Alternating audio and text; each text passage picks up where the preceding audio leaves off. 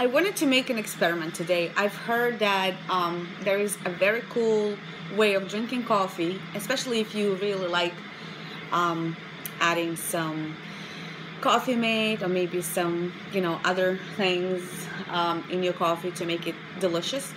So, but a lot of times that's not really healthy for you. And I was doing some research, and actually I came to very interesting fact that as long as you put good fats in your body, so they all digest very well and they can actually give you the better kind of energy and sustainable and long-lasting energy rather than sugary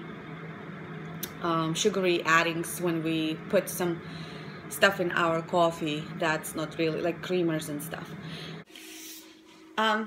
So my coffee is brewing right now, my decaf K-cup, because I'm 37 weeks now pregnant. But I wanted to try it because I'm a really coffee drinker and I really enjoy that. So what I'm going to do is I actually was thinking about this, and not to make coffee cold and to keep it hot. I decided to boil some water and just put it in the blender a little bit. Make the blender warm.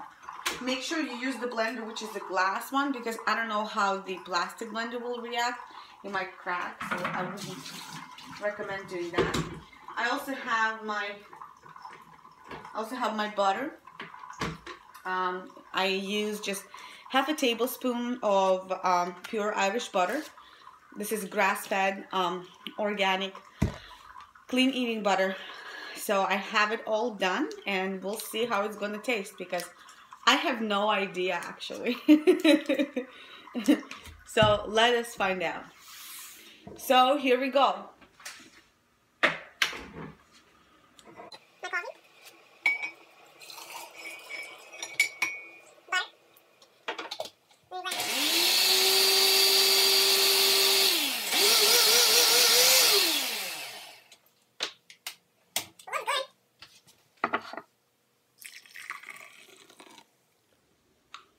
It has a nice steamy foam.